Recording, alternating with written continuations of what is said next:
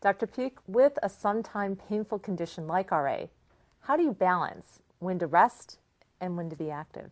Well, it's a matter of being real with yourself.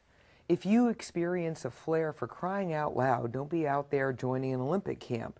Just be kind to yourself, support yourself. You know, back off any kind of physical activity that's really going to exacerbate or make worse that flare and the pain. So get real and be very practical.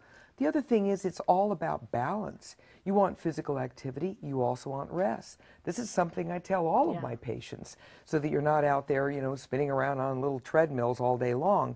You've got to allow yourself that rest. Just sit there and actually look at your schedule and really put down rest time, time to meditate, time to just chill out. I'm giving everyone a license to chill. Dr. Peak, how do you recommend women living with RA get started on that exercise program? Well, the first thing that's absolutely important is you've got to work with your rheumatologist and your entire medical team. When you visit that fitness professional who's going to do a full assessment, you know, how far can you bend down? What is your flexibility, or what are your restrictions right now? When you write them all down, you have an opportunity to be able to see, wow, a month later I can actually move a little bit further and back and forth. Then you work with your rheumatologist and your medical team and giving them that kind of feedback. Look what I can do now. I actually walked, you know, a mile without pain. It's very important to have that on the overall. We have a term that we call treat to target, which really isn't so very new. And I actually think that most patients really want a target. And want to evaluate their therapy on a regular basis based on that target. And well, the target really goes into the whole issue of goals. When you have fitness goals, you want to be realistic about them. You know, getting up and thinking you're going to, you know, be pain-free in 5 minutes is obviously ridiculous.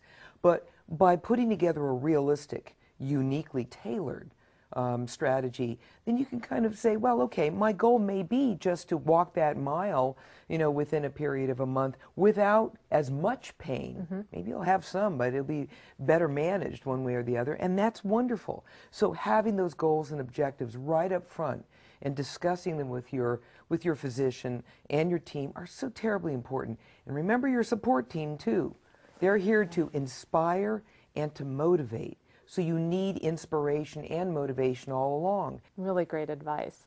Dr. Strand, what improvements or changes in disease control have you seen in your patients who really do exercise regularly? they feel better. It's just very clear. They have less pain. And I think they also feel better because they feel like they're managing their disease as opposed to it managing them. And I think it's very much like the treatment goals we were talking about. And nowadays, these treatment goals actually change. You know, they keep getting farther and farther along. And it's really very nice to see because even though we don't have cures, we have such nice therapies that can make a huge difference in helping to control the disease. And exercise, being active, and being independent, maintaining your independence is so huge. Doesn't it feel good when your patients come back and they say, look what I've been able to do, and you say, wow, you know, this whole integrative approach really works to free that person to live the kind of life that they really deserve. Yeah, I mean, it's been amazing in the last decade how much things have changed. It's wonderful.